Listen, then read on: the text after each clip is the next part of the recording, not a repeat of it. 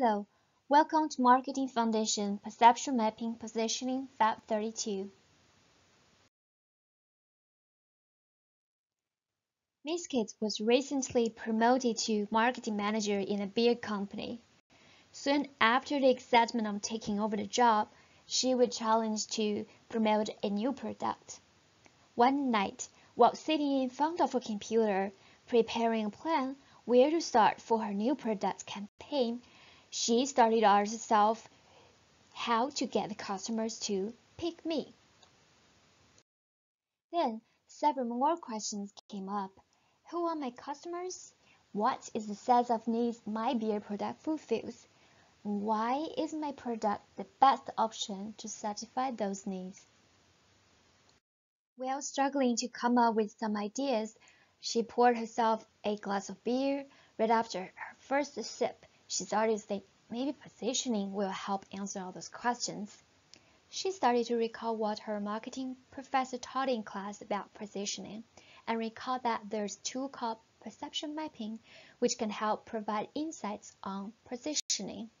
Oftentimes, firms use perceptual mapping to see how their products are perceived by customers and position their products to fill gaps in the market and gain insights about how to compete against their competitors.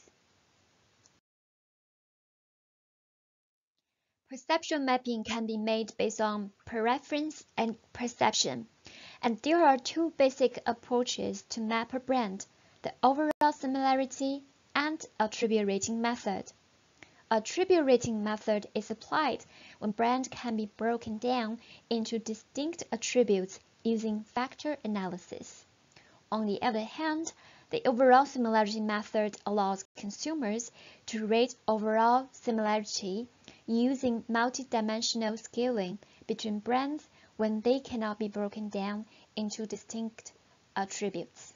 Miss Cage then thought about how to interpret perceptual mapping. First, the closer the brands are positioned in the space, the more competitive they are to each other. Second, it identifies open spaces or unmet customer needs and salient attributes of products.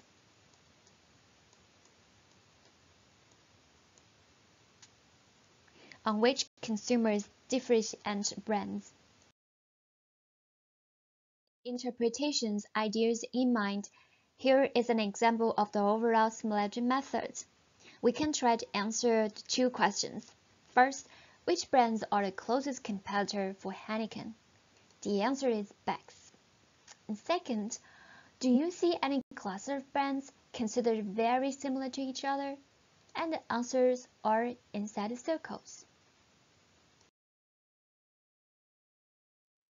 And for the attribute rating method, let's take a look at this octopus looking map, and which can be interpreted as follows.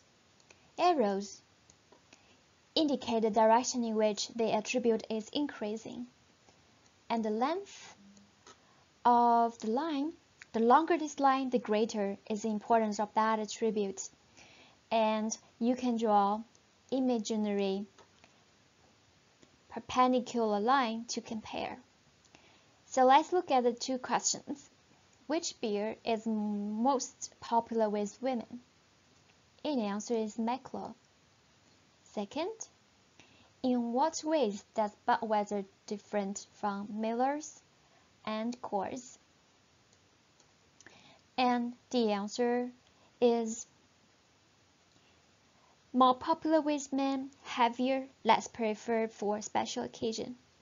So, perceptual mapping will help Ms. Kate find her company's competitors, what her customer needs are, and what kind of offering she can make with her new beer product to meet those needs, and find a business gap, possibly, in that beer market.